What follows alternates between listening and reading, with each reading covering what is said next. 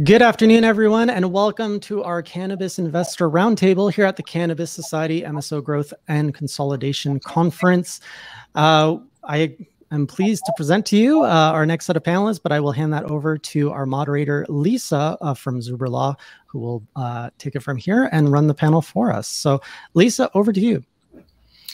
Hi, good afternoon. We've got Ian Slome here. He's president of Slome Capital LLC. It's a family office in New York targeting hedge funds and private equity funds, operating businesses, and listed securities. We've also got Tyler Greif he's the managing director and portfolio manager of Poseidon Partners, which is the longest running institutional investors in cannabis. It started in 2014, and they invest in seed stage companies all the way through a publicly traded stage. We've got Jeffrey Howard. He's the managing partner of Salveo Capital, which is also a long-running company. They invest in a variety of cultivations, dispensaries, ancillary products, software, and technology companies across the country. And we've also got Matt Norgren, who's the founding and managing partner of Arcadian Capital. It's a venture capital firm headquartered in Los Angeles, and they manage investment vehicles in ancillary products. And he's running a little late, but he'll be joining us soon. And I'm an attorney with Zuber Lawler, which is a cannabis, we work in all kinds of emerging industries and technologies, but a lot of cannabis work, IP work, mergers and acquisitions, all types of deals across the country. But the firm is based in California, and we have offices in New York, Chicago, Denver, Phoenix, and I'm in Austin, Texas, so I'm starting the Texas and Southern footprint.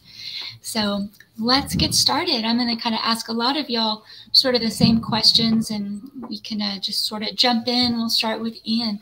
How did you get involved in the cannabis industry, and how long have you been involved, and why were you attracted to it? Oh, God, that's multi-pronged answer. Got involved about 5 years ago when cannabis became legal in Canada, and started looking at the Canadian companies and got involved with one of the leading Canadian companies at a relatively early stage. And then when cannabis started becoming more legalized state by state in the United States, we started investing in some of the private equity funds, did some side-by-side investments in private equity, and then a range of the other sort of normal investments that you make in the cannabis industries. We have public stocks and other investments. What's attractive about the industry, just like every industry, there are pros and cons.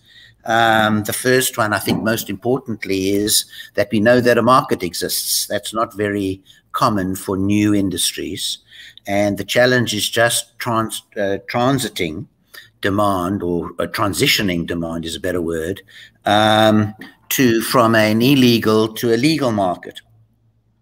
Secondly, the structure of the industry as it sits today, individual states, limited licensing, creates an oligopolistic environment, which gives the opportunity for excess profits relative to other industries.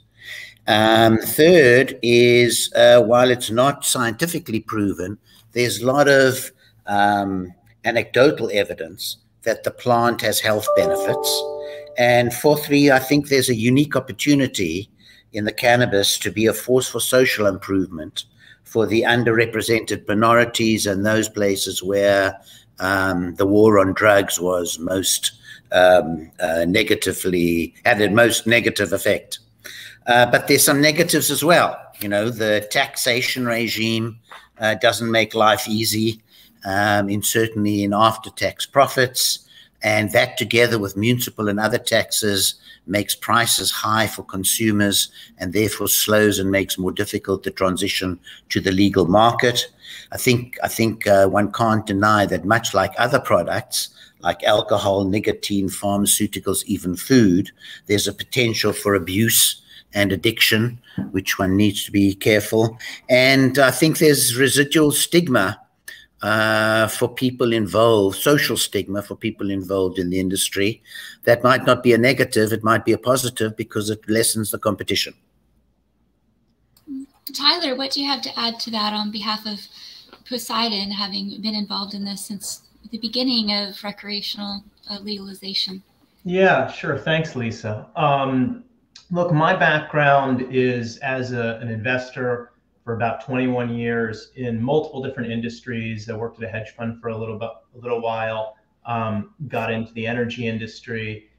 And then about 3 years ago, I met Morgan and Emily Paxia, who are the founders of Poseidon, and really started learning about the intricacies and opportunities available in the cannabis sector. And your original question was, why did we get involved in the cannabis and hemp sector? And to me, this is a generational opportunity. There's only so many times where you can really get in at the beginning of an industry like this. And I think that what you're going to see over time is a lot of the regulations that are holding back the industry, whether it be 280E or restrictions on listings, ultimately will alleviate themselves. And I think that is really put a, I guess I'll say speed bumps to companies really being able to realize their full potential valuations. But you're seeing tremendous growth rates, very, very solid cash flow margins. And, we see valuations which are at a discount to other types of comparable companies. So to me, this is just an incredibly attractive industry to be a part of. It's very exciting, and along with some of the points that Ian made, I completely agree with. And just very excited to be part of this wave here. And Jeffrey, Salveo Capital invests across a broad cross-section of companies across the country. What's your perspective on investing in the cannabis sector? Yeah, thank you, Lisa, and for moderating. And thank you, the Cannabis Society, for putting this together. It's an exciting time in the cannabis industry. I got involved, I had a Wall Street career, and then in 2014-15, I started poking around the cannabis space. That's when Colorado and Washington State had gone legal. In 2012, I guess it was, and so I figured that was gonna spread. It was gonna be a state-by-state legalization effort for the next couple of years. And so after looking around in the space, back then and even still to this day, it still is a fairly fragmented, inefficient market just based on how it's grown state by state, different regulations, medical versus rec. And so, back then, me personally, I love fragmented, inefficient markets. If you believe in the growth story, and so if you believed in 2014, the cannabis industry was going to be bigger in 2015, 16, 17, because of the infancy of the industry back then, what we noticed at Salveo when we put Salveo together, a venture capital fund in 2016 to make investments, back then and even still to this day, because of all of those fragmentation, inefficient markets, nascent industry, regulatory uncertainty, valuations were artificially low back then. And so to Tyler's point, if you believe in this once in a generational opportunity and you see the opportunity, you're at the beginning of the growth story in a very fragmented, inefficient industry that has, artificially low valuations, that's a phenomenal investment environment. And so we put the fund together in 2016. And so from 2016 until today, we've been a very, very active investor in the space across, like you mentioned before, ancillary, non-plant touching, cannabis tech, SaaS, all the way through cannabis brands, and then all the way through MSOs and SSOs. So the market certainly evolved. The next phase of the growth story, I'm sure, which we'll talk about, is is when not even legalization, but when these companies are able to list in the U.S. Uplist. Then that's that's the next phase. But thank you.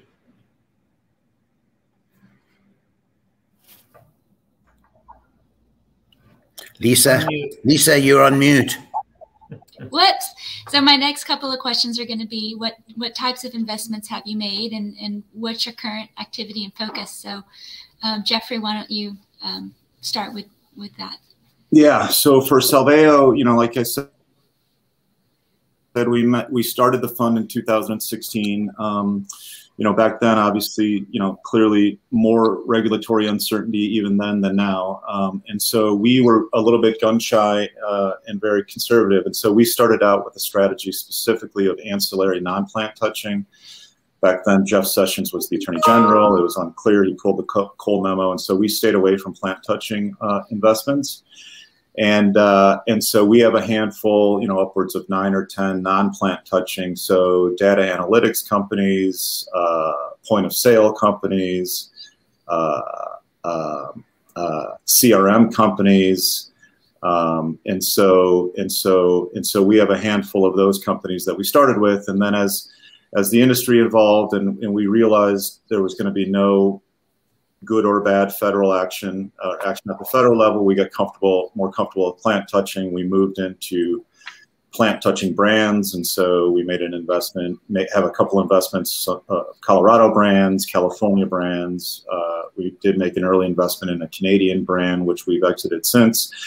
And then as these companies started listing in 2018 on the Canadian Securities Exchange, and mostly MSOs, or all MSOs for the most part back then. And there was a path to liquidity and there was a path to more capital. Then we got excited about making investments in MSOs, multi-state operators, and SSOs, single state operators. So we have a portfolio of 21 companies in the industry that runs the gamut, including a woman's brand and CBD DTC company. But now primarily, we're looking at all sorts of investments. We continue to see a tremendous amount of deal flow and great deal flow within the industry. But just you asked what our most recent investments have been. Our most recent investments have been in MSOs, and we still think, even some of the public MSOs are just wildly discounted. So we're excited about some of the MSOs. Are these your favorite horses to bet on, or do you like all the horses in the race? Yeah, there's very few, good private MSOs left for the most part. But I will say you have some public MSOs, from an EV/EBITDA multiple like an Ayer. An Ayer is trading at like 6.5 times 2022. Revenue. So the gamut of tier 1 MSOs ranges, I think, from somewhere between like 25 times to where Ayer is at like 6.5 times. And so, single digit multiples in this industry, as fast as it's growing, is just wildly cheap. And so there's a couple of public MSOs we like. And then again, we're always looking at private companies as well. MSOs, that train's kind of left the station. But we also are looking at and have made some investments in still like SSOs, single state operators. That segment is still yet to consolidate as quickly as the MSO space did. Ian, you want to jump in? Yeah, sure. So Jeffrey, you're actually investing in the public markets with your fund. May I just ask? Sorry. We have some public market. Oh, excellent. So as I mentioned earlier, we're invested across the gamut, and we continue to look at opportunities. But most importantly, I've collected with a bunch of investors. We call ourselves Enzo Sciences. We spent the last 2 years collecting together a team of what I think we're trying to mix operational capability with our investment capabilities, and therefore we've we've spent time building up a team of both investors from Wall Street, investors like myself, and operators, large-scale operators, to build an institutional capability. And we're looking at sort of 4 paths. We're looking at virgin licensing and are currently in the process of looking at applying for licenses in New Jersey and New York. We have significant capital behind us, so we think we can apply our capital and our operational expertise in joint ventures or in acquisitions or investments in single state operators or in distressed opportunities. The team comprises of financial guys, as I said, from Wall Street, but also significant operating people. One of our partners is one of the largest traditional ag operators in the United States, with 7 million plus square feet of cultivation under glass. And we have some PhDs, plant genetics, working on standard hybridized, F1 standard hybridized seeds. And we have people in each of the segments of the value chain where we can apply our skills and our capital to be helpful. Great. And Tyler, it's been my perception that Poseidon's got a very tailored and strategic investment strategy. Could you explain that? Yeah, absolutely. We have traditionally invested, from seed stage all the way through to to publicly traded companies. And some of those publicly traded companies we got involved with at the seed stage. So we will do public or private investments. So we currently manage a portfolio that includes some of both. Probably have, since inception, Poseidon has probably invested in over 60 to 70 different companies in the space. And on some of those investments, principals of Poseidon serve as directors of the board. So in times we do get involved from that perspective in the companies in our portfolio. So, in terms of what types of companies, it ranges from MSOs to ancillary types of businesses, data collection, and so on. So it really runs the gamut in terms of the type of business, both public and private. Generally speaking, it's predominantly United States based, but we do have investments throughout North America. And so, we run a diversified portfolio, and yeah, that's pretty much how we look at the investments. All right. Well, welcome, Matt. We have been kind of going over how you got involved in cannabis, how long you've been involved, what types of investments you've made, and what your current activity and focus is. If you want to catch up and jump into all that. Okay, Lisa. Hey, glad to be here. Big fan of Zuber, Lawler. You guys have done some great work for us, and you do it the right way. Hello to the friends out there, Jeff in particular. Tyler, just got off the phone with Emily. That wasn't the reason I was late, but we were solving a fire, which is what we do together. Glad to be here with this team. I'm the founder and a managing partner over at Arcadian Capital. We have about 51 companies, and we're really a growth equity investor. We have Arcadian Europe out of London, Arcadian Mexico out of Mexico City, focused on Latin America, and our corporate offices in LA or in Los Angeles. And so I got into this space. It was a calling. I don't know. I mean, you only are where you are in life. And at that particular time, the stars aligned. And, I believe in the spirit. I believe in God. And it was a very clear sign at the time. And here we are today. I think we're all pretty happy we're in it. But sorry to be a little behind. And just glad to be a part of the panel. Hope we can share something that's helpful to folks listening. Yeah, so what types of investments have you made, and what's your current activity and focus? Well, that's a broad question. We have about 51 companies throughout the entire supply chain. We don't do public deals. In the early days, Jeff, you might agree, it feels like dog years. But in those days, we were doing, sort of venture-y real venture-y work. But I think at this time, unless you're on the B2C side, unless you're really focused on the consumer, because without the rules in place, the consumer doesn't even know what's coming for them, and the rules haven't allowed them to do so. So I think you can be very venture-y on the consumer aspect. But, you know, as Jeff mentioned, if you're looking at the sort of fundamental assets that the industry needs to thrive, the retail, cultivation, manufacturing, licensed assets, those probably are all out there for sure. And they're probably all public, frankly. Although the West Coast is making a case right now. I think you're seeing a line drawn in the sand. As you mentioned, AYR, you know, things happening with Glass House. Glass House has decided not just to sell their building. And you're looking at California representing, I don't know, 25 to 32% of the revenue that's out there. At some point, these East Coast MSOs are going to have that for the story. And so I think when you look at that part of the industry, you're probably playing public market, or as Jeff said, single state operators. There's good equity left, but the reality is you might as well protect your downside with some credit in those types of strategies. And so we look at the B2B side as late stage growth equity. If you're servicing this great industry, you feel like those companies haven't achieved their highest multiples, things like data, software, HR, compliance, packaging, media, bottling. And you have to believe that day is coming pretty soon, because in many ways, those aren't illegal companies. And at the same time, with midterms approaching, one could believe that we may get those 60 votes given the states that have changed.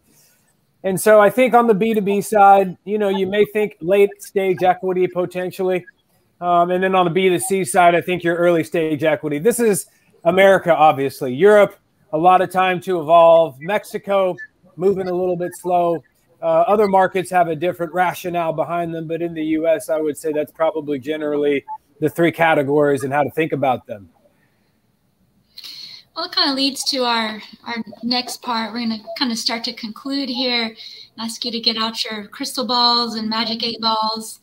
There's been a lot of talk about federal legalization, which might be kind of down the line, but what's your view on that, and how the industry and regulation should evolve when that might happen? Who would like to jump in and take that on first? Sure. Jeffrey. Don't jump, everybody. I'll jump on the grenade on that one. But so I think so. My this is just my personal view. I think legalization is unfortunately a bit out there. I think the Schumer bill was a dud. But so I don't think, I personally don't think we're going to see full out legalization before the midterms. But what I do think we will get the Safe Banking Act passed. I do think it'll have safe harbor language for these companies that are currently trading OTC to uplist to the NYSE and NASDAQ. And I'm extremely bullish on that. And I don't think you need federal legalization for this industry to continue to grow at the pace it is. It's a state-by-state story now. Once you have uplisting, it's just going to have the whole entire industry is going to re-rate because it's going to have a liquidity premium at that point. So I don't think federal legalization in the near term. I do think safe banking in the near term. Yeah. Yeah, I'm actually for delaying federal legalization if it means interstate commerce. I think there's a model that you can have federal legalization, but excluding interstate commerce, or at least delaying it for the next 5 to 10 years, because this is a very young industry, and particularly for the farming community outside of the Sunbelt states and the social equity entrepreneurs that several states are encouraging to enter into the industry. They need time to develop themselves and to grow and to stabilize, and that takes a long time.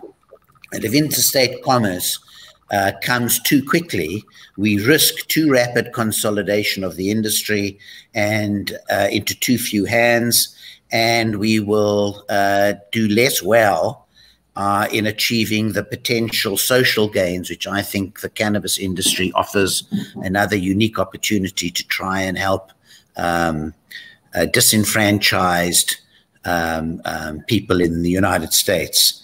So I'd love to see sort of the relaxation of 280E, which would be great, including the SAFE Act, which I agree with completely. So you get normal access to normal banking and capital sources. I think you need necessarily but lighter regulations similar to other consumer food products, and regulations that prevent the concentration of national distribution into too few companies that has occurred in the liquor business. Absolutely. Tyler? Sure, and I'll go quick here. I know we're coming up on time, but I'd agree with Ian and Jeffrey, and I think federal legalization is further out than we would imagine. I think that people within the industry probably have an incentive to see it further out as well, because with federal legalization comes international trade, which might have some adverse effects on some domestic players. So I see safe banking, and I see hopefully lifting the restrictions of 280E as well. But federal legalization out at least several years, in my opinion. Yeah, I agree. How about Matthew? All great points, everybody. I think we're on the same page with this one. It's midterms. You really have to wait and see the result of that particular situation. But the only thing I'd add is that to echo Ian's sentiment is that it's got to be done right. It's got to be done right. And I don't think that anybody in this industry who actually cares about it is more incentivized economically than by impact. And, at this stage of our lives, impact is just everything. And we have a real opportunity to build an industry the right way from the beginning, while the rest seem to try to be reverse engineering and fixing the way things were for so long. We have a unique opportunity to build a very big one the way it should and consider all the things that need to be considered. So as long as it gets done the right way, I think everybody in this room and hopefully those participating will feel comfortable with the ultimate result. Yeah, I often talk about, eventually we're going to get to the Coors and Budweiser of marijuana. And that means not just a concentration of a few companies, but also these other companies like tobacco and alcohol are going to have major investment interest in them too, which I think also has implications that also touches on factors that every one of you have mentioned. And it's going to be very interesting. I thank all of you for your very valuable perspectives on all of these topics today. I think everyone will very much appreciate hearing them. Thank you. Thank you. It was fun. Thank you very much, Lisa, and thank you to all the panelists. We do have to move on with our next panel, which was Ask Jushi anything about their consolidation strategy.